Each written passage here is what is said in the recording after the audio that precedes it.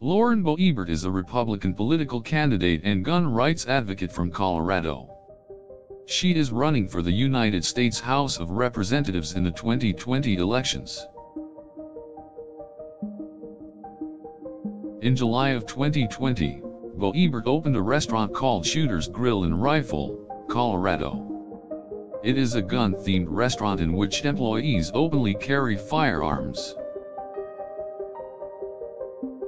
In August 2020, Lauren Boebert declared her candidacy for the 2020 U.S. House of Representatives election against incumbent Democratic Representative Diana DeGette. She describes herself as a gun rights activist, stating that she became strongly involved in the Second Amendment movement following the Sandy Hook Elementary School shooting in 2012. Boebert has participated in pro-Second Amendment rallies, and in 2016 she appeared in a television advertisement on behalf of the conservative organization Rocky Mountain Gun Owners. Boebert has received major endorsements from conservative figures like Senator Rand Paul, former Congressman Joe Walsh, and author Eric Metaxas.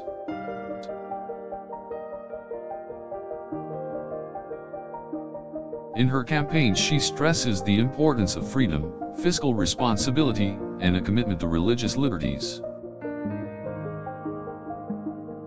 Boebert has made history as the first woman to ever be elected to the Garfield County Board of Commissioners.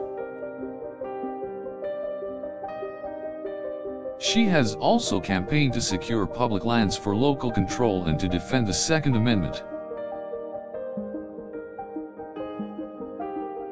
Boebert is a vocal opponent of abortion.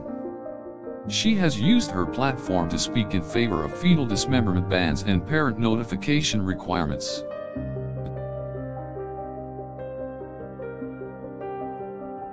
She is a member of the Fellowship, an evangelical Christian organization that promotes faith-based activism and service.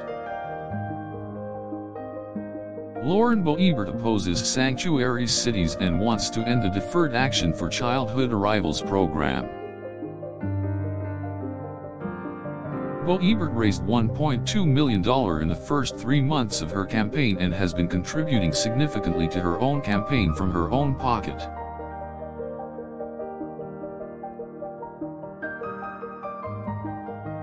She is an outspoken critic of the illegal immigration policies of the Biden administration and has expressed her aims to oppose them in Congress.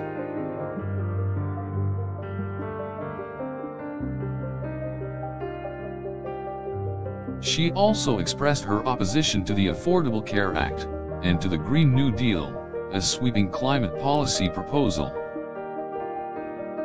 Boebert has heavily criticized the Biden administration's gun control initiatives and has criticized President Biden on social media. She also recently expressed open opposition to the federal government's attempts to cancel student debt. Boebert has served as a volunteer for Thrive, an anti-drug and anti-alcohol organization based in Garfield County, Colorado. She has done a significant amount of work for the organization, from campaigning to speaking to addicts in their recovery program. Boebert has served on the boards of 2 mental health nonprofit organizations, the Mental Health Center of Denver and the Colorado Mental Health Associates.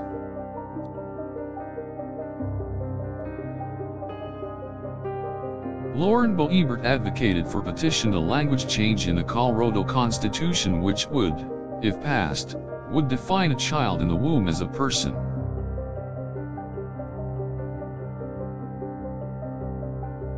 She signed a legal challenge to the Affordable Care Act as governor of Colorado and also filed a legal challenge against Jeff Sessions in support of entrepreneurs.